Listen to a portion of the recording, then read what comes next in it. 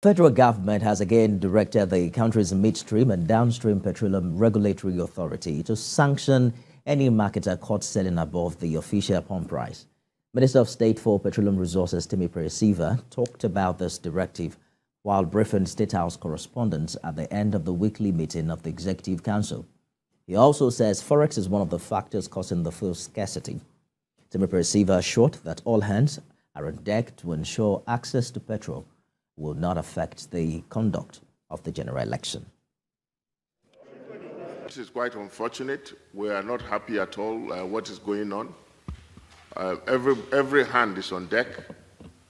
As I said earlier, the Ministry of Petroleum is not in control of all the factors that lead to scarcity, in the sense that there are forex issues as well and other issues. But at the moment today, there is supply.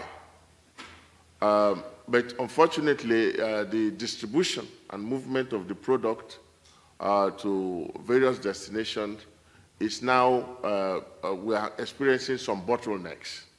And I want to assure you that everything is being done. The NMPC Limited, NMDPRA, all the marketers, everybody's hand is on deck to ensure that this problem is resolved.